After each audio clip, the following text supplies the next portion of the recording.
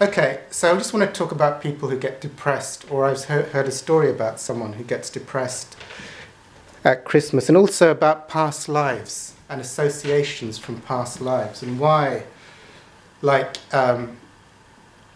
this thing, as you start to look in past lives, when you're incarnated, this thing of like, when you think of like, I'm not claiming to be an expert on everything, but I think Mozart was a child genius and was able to like do a piano at the age of 5 or something.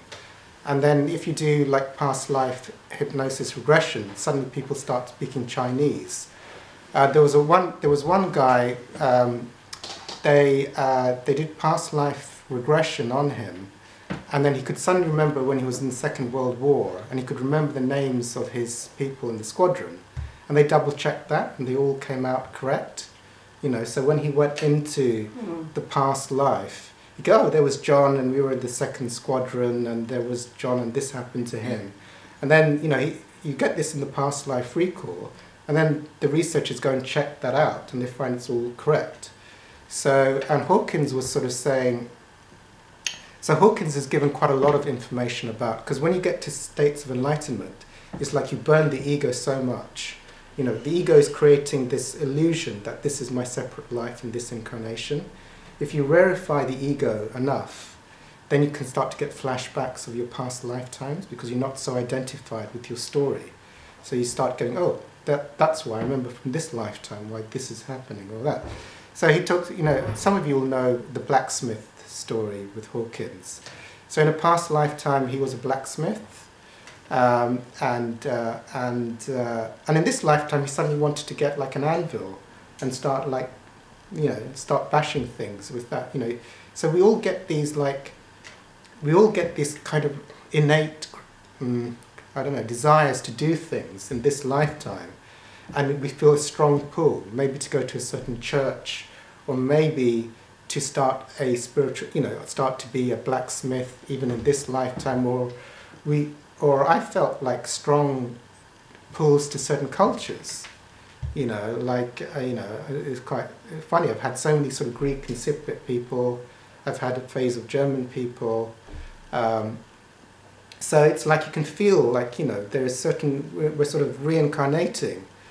And there's certain, I've shared in the group before, sometimes I'll meet a group of people and you'll know there's a karmic thing, we're all getting together. They'll fly in from a couple of countries, we'll have a few interactions, they'll all fly back. And there's a karmic, or like when I went to see Muji, and they would pan around with the camera. And then I'd find out like 10 years later, I'd have friends in a 12-step group, and it's the same guys that was in that thing, and go, oh, we're still back in a different spiritual context, and we're still meeting each other over and over again in different groups. That's not random, So now you don't also know from your past lives why you get pulled for example, to a church, or why you have wounds at a certain date as well, because you can't see the past life. You can't see the past life pulls for you to resolve positive and negative karma. So, for example, let's say, the great thing with Hawkins is he says you can more or less vaguely intuit from this lifetime what probably happened in a past lifetime, and you're probably reasonably accurate.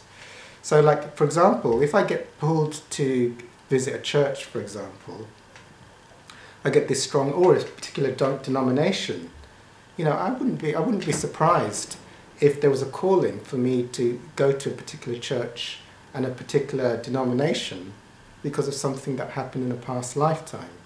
And now things can, the soul tracks karma, will track karma in so many different ways. The soul can track dates, spiritual significance.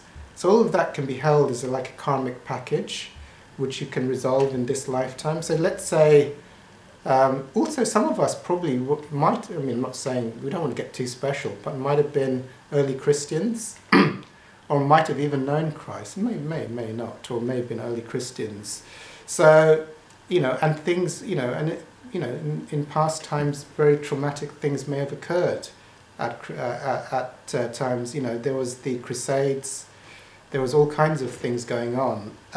You know, so it's not unusual. It wouldn't be. I wouldn't think it would be surprising if a trauma happened at Christmas time in a past lifetime, and there's a yearning for the soul in this lifetime to reconnect. Even characters from what happened may also reincarnate, so that there can be karmic undoing. If there's something like depression, you know, often depression is. I mean, I like what Hawkins said. Depression, you know, one gets depressed. I love what Hawkins said on his depression video. It's like because you project that the source of love is in something outside of you. And so when you think you lose it, there's no point in living. Like, for example, like if you're a woman and you're very beautiful and you're getting older and you've no longer got your beauty, you can suddenly get very, very depressed. You know, you've got all the compliments, all the attention. Suddenly, like, no one's complimenting you, and then you can suddenly become, and that was your whole identity. You know, I get so much. You know, my whole identity, my whole life is that I get compliments everywhere because I'm beautiful. Then, you know, you're 70 years old and you're no longer getting compliments from everyone, and you get depressed and you go, well, there's no point in me living any longer. I feel like I want to die. Well, that's because the ego has projected that beauty and external is the source of happiness. So when you lose the thing that you think is the source of happiness, then depression ensues because, well, my whole life was that I'm beautiful and I'm not, so I might as well die. Or Hawkins shared the story of, what was it, like a grandmother losing her son in the war. And they said, oh, your grandson, Johnny, is dead. And then she's depressed and she's rocking in a rocking chair. And then they find out, and you know, so she projected that the whole source of life was she had her grandson alive. So when he's dead, you know, then suddenly the whole energy collapses, the neurotransmitters are gone, and everything just is ready to die. You know, the whole body's ready to die, and it's like, and there's no need, there's no source to live, there's no life to live. And even if they tell you, look, we found it was a mistake, you know, actually Johnny's alive, we just made a mistake. You know, they're already half in death mode. It's hard to get them out. So these things of depression, you know, and it's been answered, you know, is the thing of like, well, something karmically has to be resolved with the depression. Either you can feel it out and release it, or there can be a program in there. You've got to feel the feelings out and cancel the program. You know, and sometimes there can be karmic setups or karmic situations which reenact the thing for you in this lifetime to transcend. You know, they can be quite traumatic things in the past. Like you know, maybe someone could lose their mother in a past lifetime at Christmas. You know, that can be quite traumatic. And then you can you still, you know, lifetime after lifetime, we still carry the baggage even though we can't remember it. So, you know, unconsciously you can feel like devastated at Christmas, you know, and there could be something. And so what happened there was something was projected outward, and there was a trauma, and there was the loss probably of the source of life at Christmas. I don't know, if I can make up horrible things, you know, your favorite priest was beheaded or something, I don't know. Or you lost your mother at Christmas, or whatever it is. So there can be this wound associated with Christmas time. But also if it's a specialist, just, you know, what comes from you just have to be like Sherlock Holmes. Well, I have a calling to go to a church at Christmas and find my thing. And I also feel a deep depression. So the karma would seem to indicate that there was something with in my local community. Even all those people, there might be a pull in this lifetime to visit a spiritual group where all those characters may be there from your past life for you to undo. You know, like karmic undoing can be, one can have positive karma from a past lifetime and negative karma, which one can undo. So there are different ways to undo it. So, but if there's depression, you know, it could mean there can be deeper things. Like it could mean like you could forgive someone. Maybe someone who did something to you could be forgiven. Then you could find the grace of God within.